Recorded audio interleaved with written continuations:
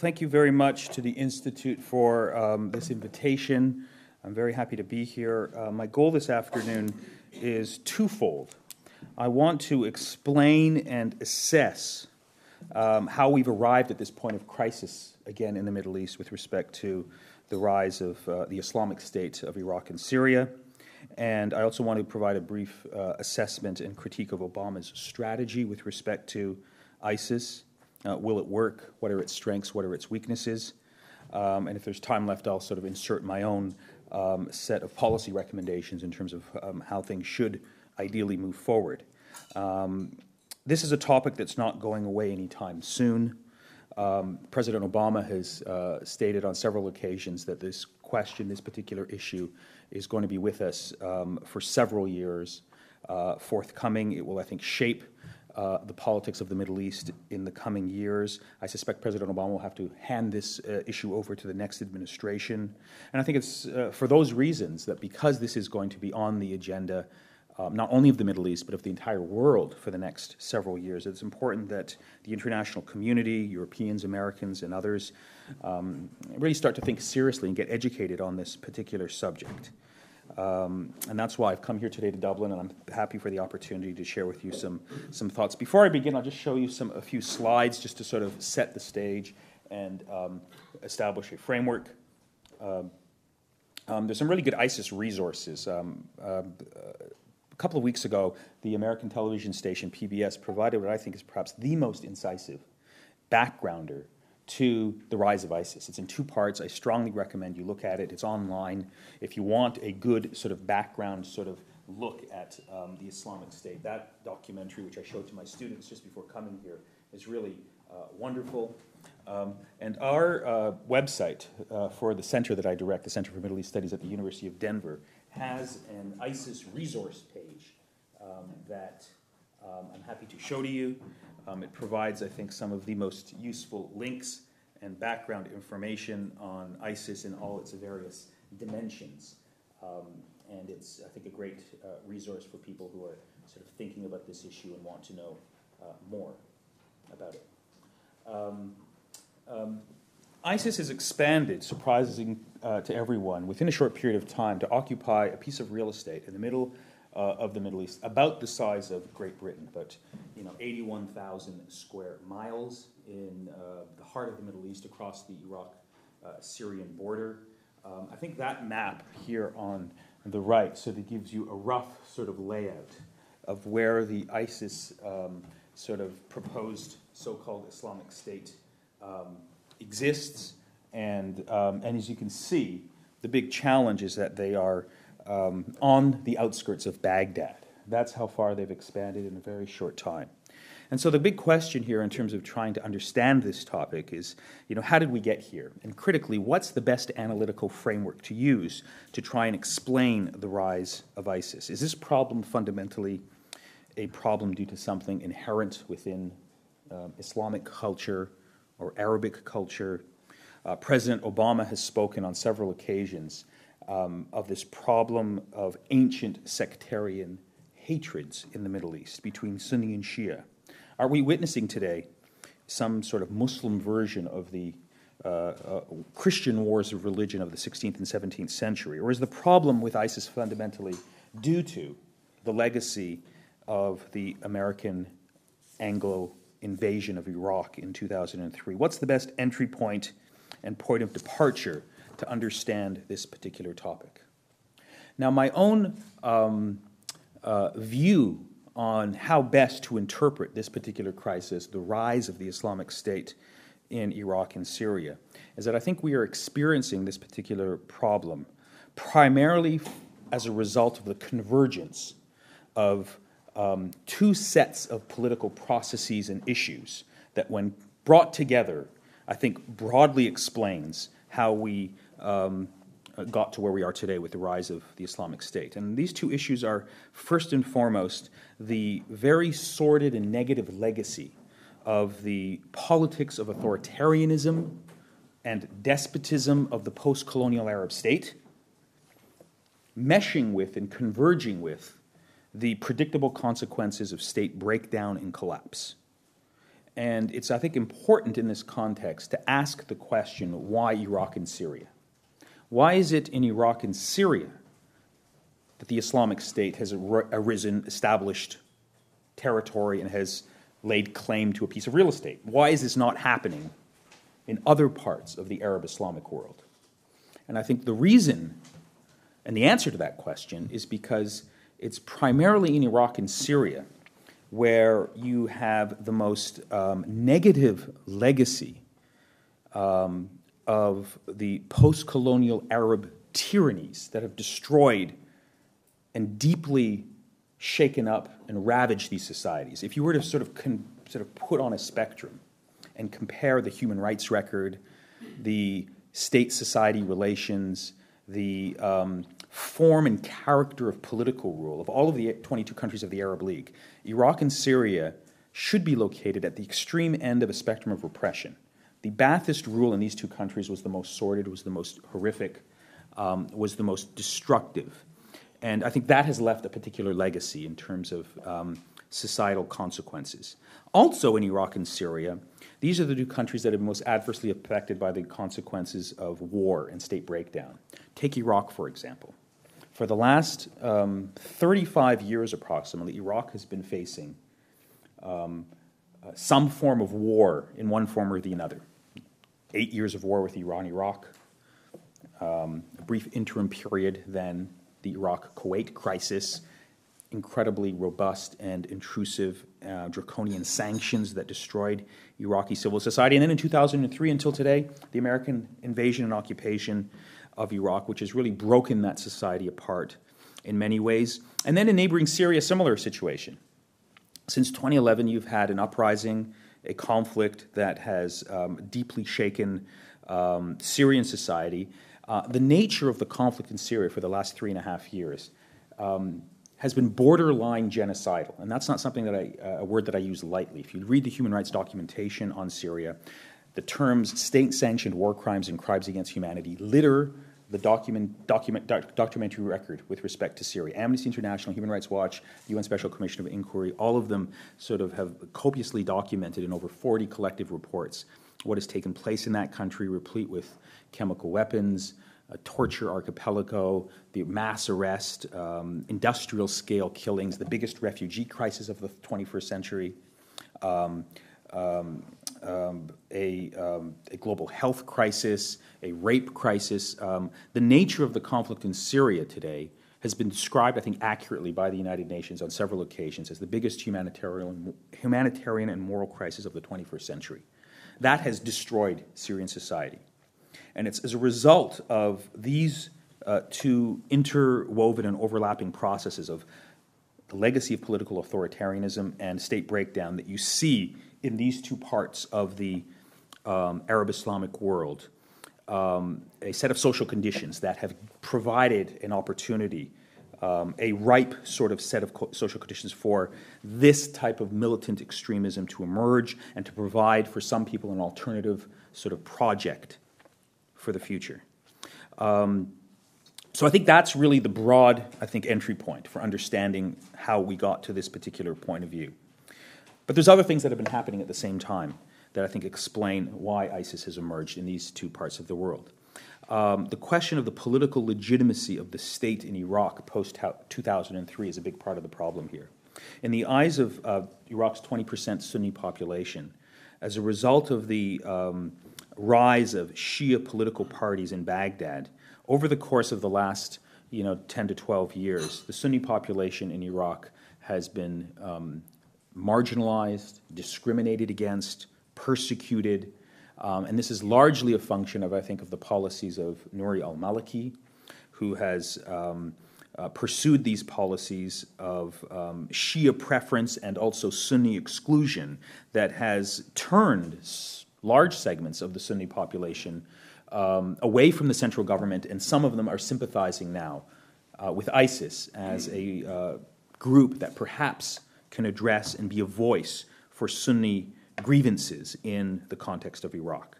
That has provided a certain sort of territory in a population that is in many ways sympathetic to an alternative political project, in this case the ISIS project. And unless that particular issue is sort of addressed, the question of the future stability of Iraq cannot be resolved. And so the question of the political legitimacy of the state in Baghdad is a big part of the problem. And that same problem, exists in the context of Syria. The only difference is it's 1,000 times worse, because in the eyes of most Syrians, 70% at least who are Sunni, they view the government in Damascus as not only being a repressive fascist dictatorship, but they also feel alienated by a regime that is dominated by an Alawite sort of religious group, and that has, in the past 3.5 years, persecuted and destroyed most of society. Not to mention the 41-year rule of the House of Assad that has left a very sordid legacy. And so I think that's a big problem of the alienation and the marginalization of groups that have destroyed the political legitimacy of the two states, and has provided an opportunity for ISIS to then step in and say, look, there's no future for you in your existing states. The legacy of political tyranny teaches us that we need to turn elsewhere. Come and join our Islamic State. That's the way forward, and that's unfortunately an idea and a message that has resonance in the eyes of some people in Iraq and Syria. Now, of course, Syria, I think, is really key also to understanding from a geostrategic and an international perspective how we got to this particular moment. As I've said before, all roads lead to Damascus, and what I mean by that is that we are dealing with the ISIS crisis as a result primarily of the failure of the international community to take seriously and to respond effectively to the crisis in Syria that began in the context of the Arab Spring in March 2011. The story of ISIS really, begins, you can begin it in different places, but generally it begins in the context of 2003 in the aftermath of the American occupation of Iraq. A Sunni militancy emerges. A big part of that is Al-Qaeda, an Al-Qaeda franchise in Iraq. But what happens to that Al-Qaeda franchise in Iraq as a result of the American troop surge, as a result of this Sunni awakening plan that tried to sort of buy off and win over Sunni tribes back to an allegiance with the central government in Baghdad. If you look at what happened to this Al-Qaeda movement that emerged in Iraq after the American occupation, by around 2011, by the time American troops were planning on moving out of Iraq, Al-Qaeda in Iraq is basically a broken movement. It's defeated militarily, largely speaking. It's defeated ideologically. It's a shadow of its former self. But what happens in 2011 is you have the Arab Spring uprisings. And of course, the Arab Spring comes to Syria at that time.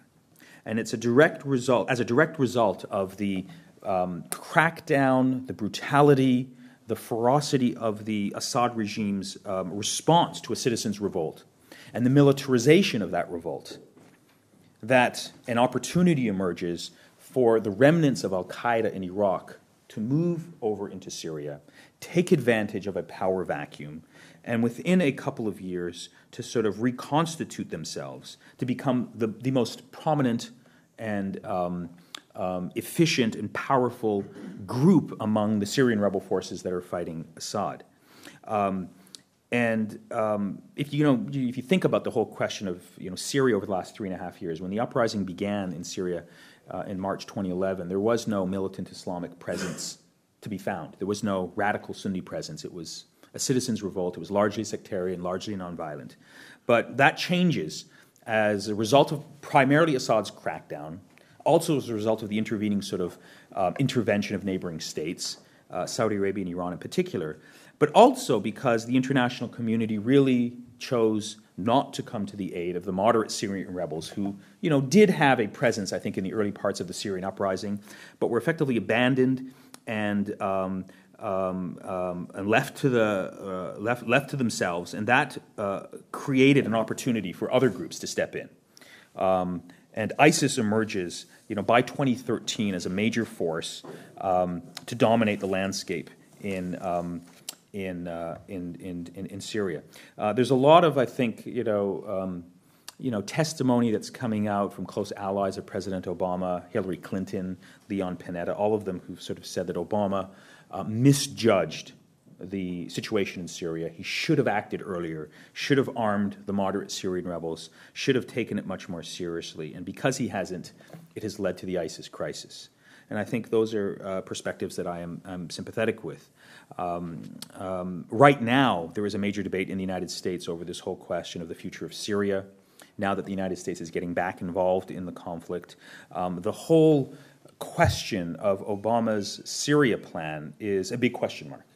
What does Obama plan to do? We don't know. There's a lot of confusion and chaos within the White House over this particular issue. And recent reports, just when I left the United States last week, is the Obama administration has now called for a big review and reassessment of U.S. policy towards Syria as a result of the rise of ISIS and as a result of these airstrikes that have begun against the Islamic State.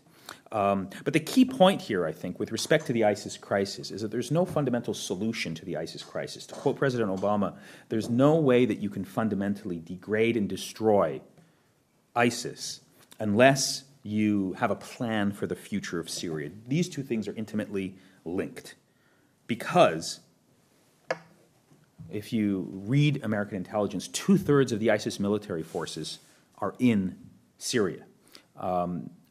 Syria is the location where the five Western hostages have been beheaded.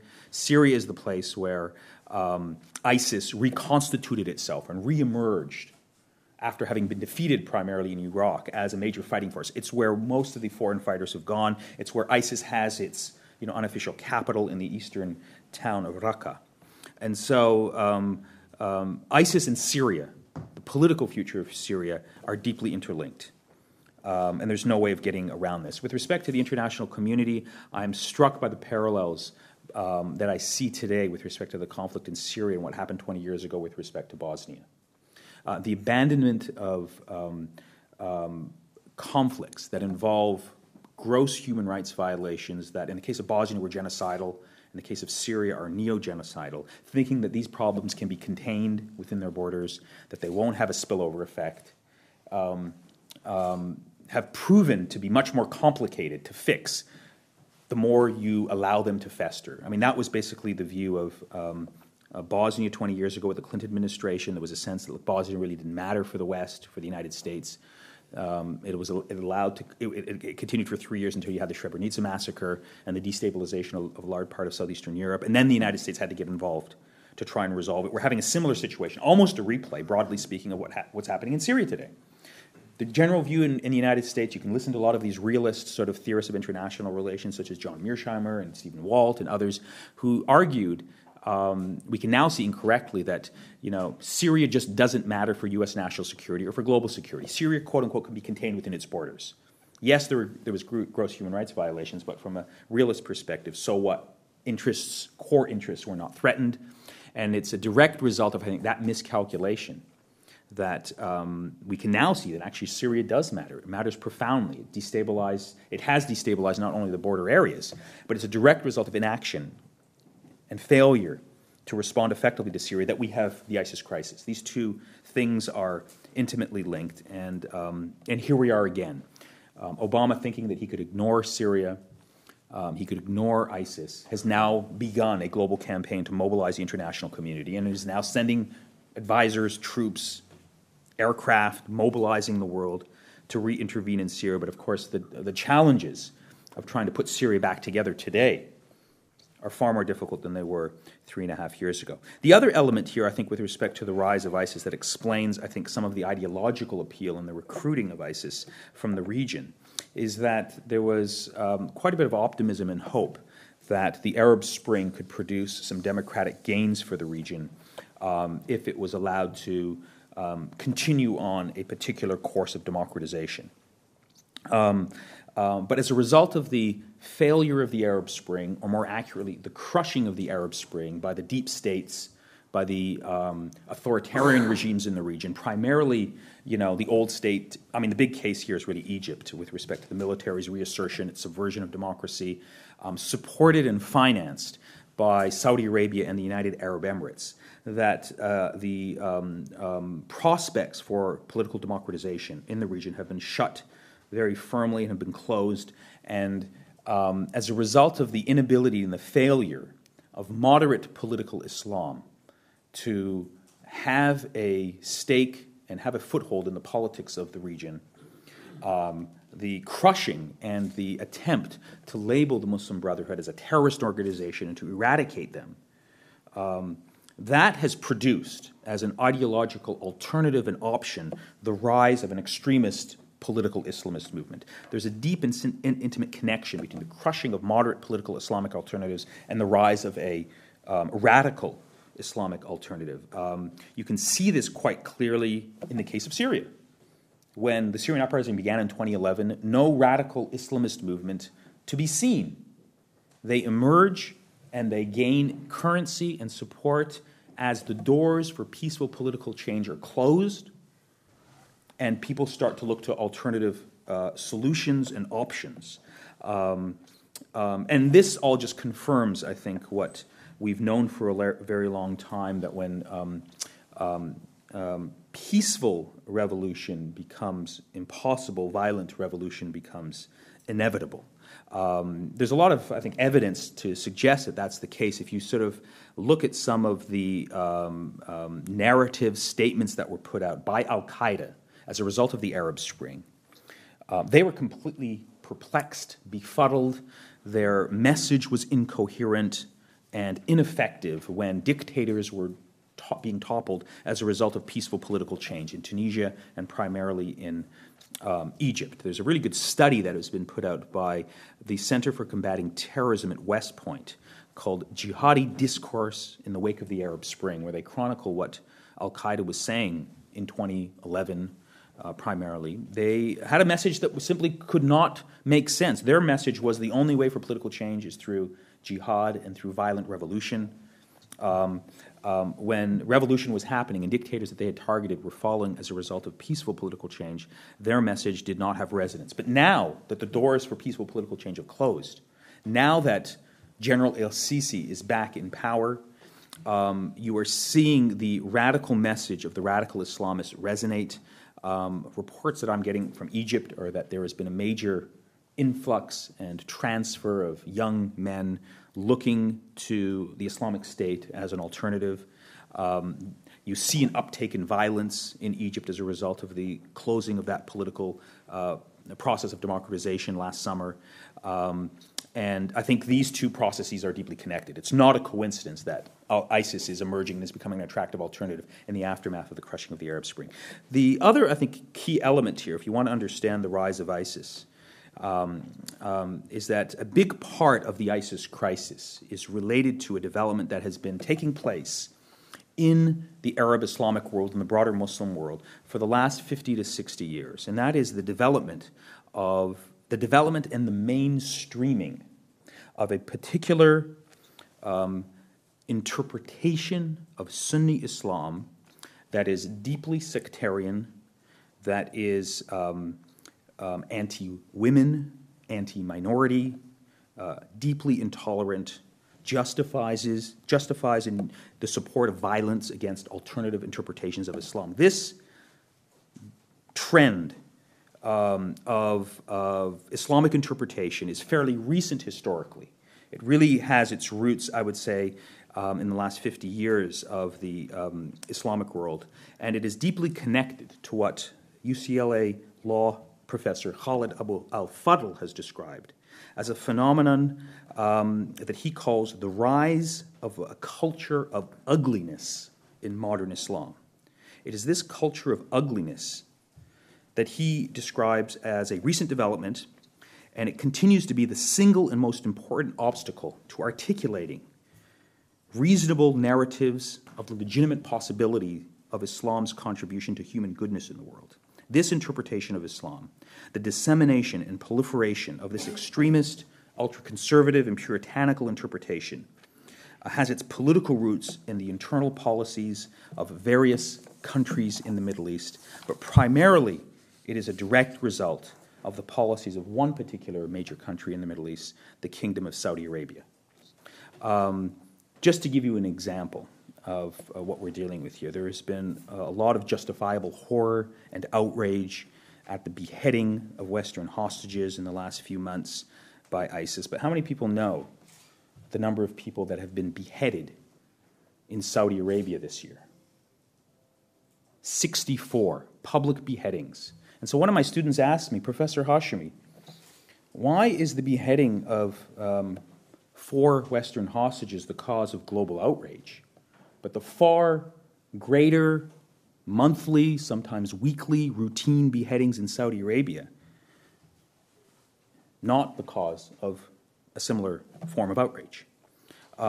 We're dealing here with a particular country and an interpretation of Islam that is deeply connected to the rise of what is widely known as Wahhabism.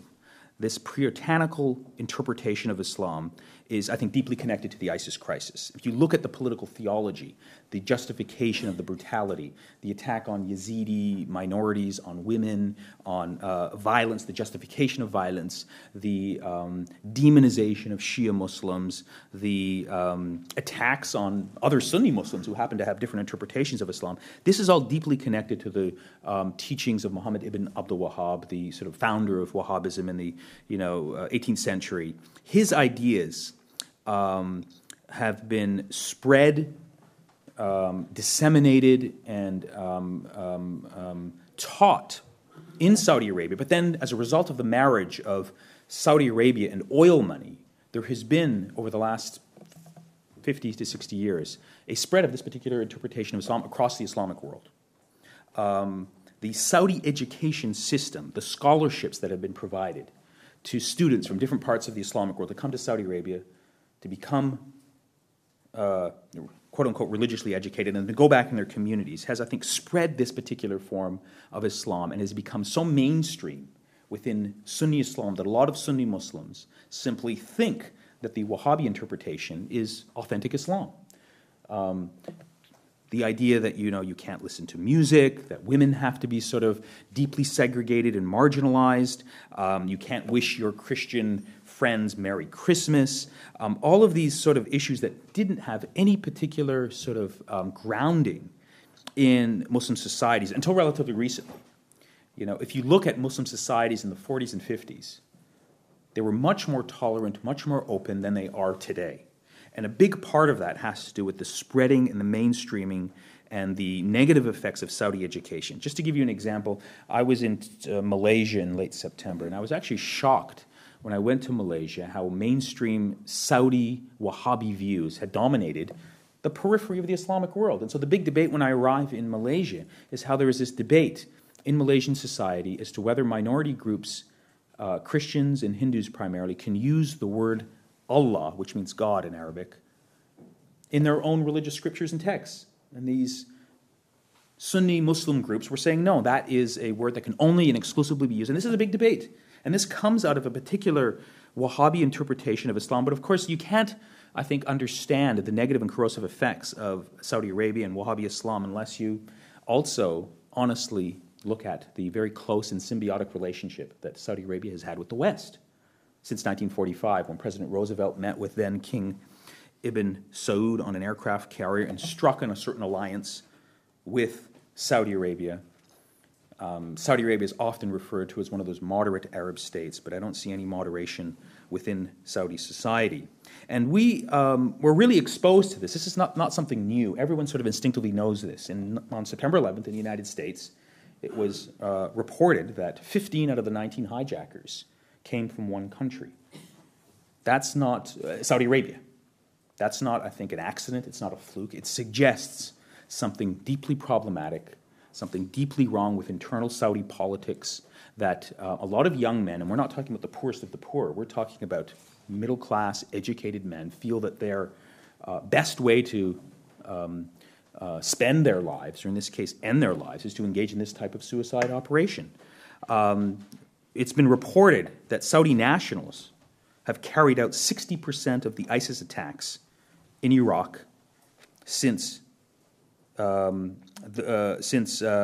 and October of this year. 60% of the ISIS attacks are coming from Saudi nationals, many of them coming across the border, for reasons that I think are deeply connected to 9/11 and the fact that 15 out of the 19 hijackers came from Saudi Arabia. So this is a big part. If you look at the actual textbooks that are used in the ISIS schools, the interpretation of Islam, the citing of Muhammad ibn Abdul Wahhab, it comes straight out of the Saudi Wahhabi narrative. That's the dominant ideological interpretation. So in summary, I think it's due to this particular puritanical, idealized, and thoroughly mythologized view of the past that Wahhabi Islam cannot, I think, reconcile its theological interpretation with the complexity and the diversity of cultures that constitute our modern world. And as a result, Wahhabi influence has added a dimension of oppressiveness and vehemence to contemporary Muslim life that frequently borders on the morbid, and you can see it in the theological justifications and the behavior of the Islamic State. This also, I think, partially explains why some young Muslims in the West have left their homes thinking that the Islamic State somehow embodies this model of Islamic authenticity, because it's very much the mainstreaming of Sunni Islam in North American communities and in Western communities that contributes to this type of radicalization. There's a lot more to the question of youth radicalization, but this is a big part of it. So in summary, just by way of a conclusion here, I think we're now facing in the Arab-Islamic world a series of events that in many ways were predictable and were actually forecast many years ago. 14 years ago, in a series of Arab human development reports written by a leading team of Arab social scientists, they actually forecasted and predicted that the region was heading toward a deep crisis and a coming explosion. In 2002, in the first of these UN Arab Human Development Reports, these reports concluded that the Arab world is at a crossroads and that the region is hampered by three key deficits that are considered to be defining features of the Arab world. Number one, a freedom deficit. Number two, a women's empowerment deficit. And number three, a knowledge deficit. Compared with the rest of the world, the Arab countries had the lowest freedom scores in the 1990s, and when measured by indicators such as political processes, civil liberties, political rights, and a free media, the Arab region had the lowest value of all the regions of the world when measured by voice and accountability. Similarly, in terms of the status of women, the Arab Human Development Report of 2002 revealed that by applying the UN gender empowerment measure to the Arab world, it revealed that this region was suffering from a glaring deficit of women's empowerment. Among the regions of the world, the Arab world ranks next to last, as measured by the gender empowerment measure. Only sub-Saharan Africa had a lower score. The 2004 UN Arab Development Report on the theme of freedom and good governance focused on questions of civil and political rights, popular participation, representative institutions, political accountability of leadership, the existence of the rule of law, equality of treatment, an independent judiciary, etc. All of these were in short supply. And so I'm reminded of, I think, the words of one of my favorite commentators on the Arab world, Rami Khouri, who in commenting on the rise of ISIS had the following words to say.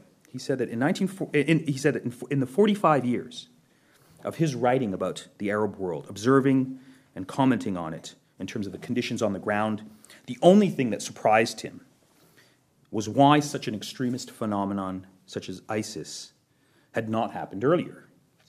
At least since around the 1970s, the average Arab citizen has lived in political, economic, and social systems that have offered zero accountability, political rights, and participation. States have been characterized by steadily expanding dysfunction and corruption.